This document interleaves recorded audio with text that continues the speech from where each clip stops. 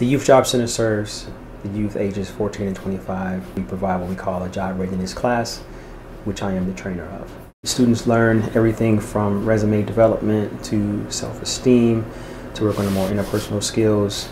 They do a lot of mock interviewing, anything resulting in job placement and job readiness. We've seen the personal development and the personal growth with a lot of our students. We've also seen more tangible results in terms of coming in and not having a resume, not having a lot of job experience, and they walk out with jobs and being placed on internships and paid work experiences. A lot of times the personal development is more of a composite, if you will, with their resume packet. So we're trying to work on the entire individual. I can be an asset to helping build a more successful workplace and helping to keep those customers happy. All of the services we provide our clients are free, so basically we have to raise all the money to keep the doors open and to fund our programs. We collaborate a lot with other organizations, other not-for-profits, and employers and various entities in the area. The Outpost is the Youth Job Center's satellite office at Evanston Township High School.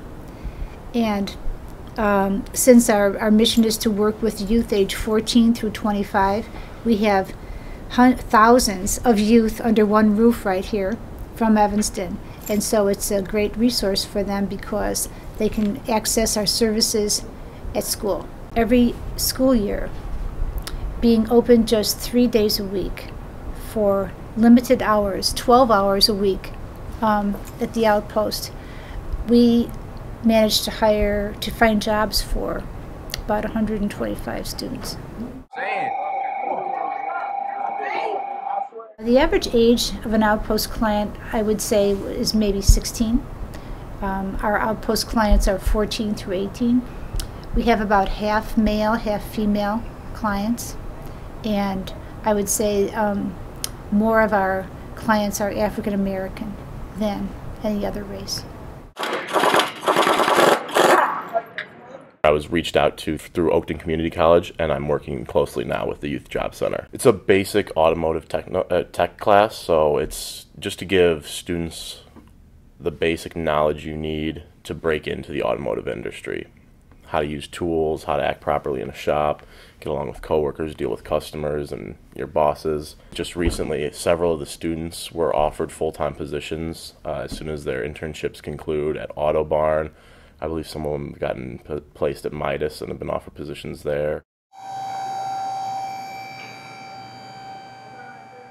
I just grew up around cars, and it's like something I always loved. And it's like I was always a hands-on person, and it's like automotives was just right up my alley. That's what I wanted to do ever since I was small. Like, I just wanted to build a car, and it's just like at the end of the day, no one can tell me nothing about my car because you don't know what's underneath it. I'm the only person who can tell you what's in that car. The only one who knows what's actually underneath that hood. I didn't see the flower bloom until he got his hands wet.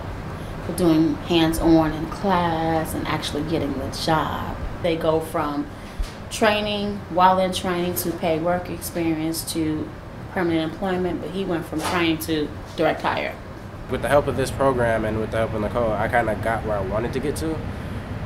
Because like right out of high school, I wanted to like work for like a company or like Volkswagen or Mazda. It was during like my junior and senior year when we had job shadow day at the Autobarn. So I got to meet one of the head people and the person who owns the Autobarn.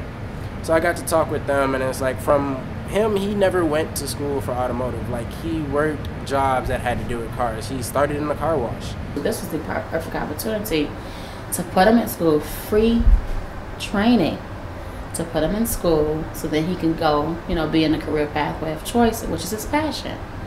And he's always talking about cars, and he's good at it. To see him up underneath the hood, hands-on, he's deep into it. So I wish him the best of luck.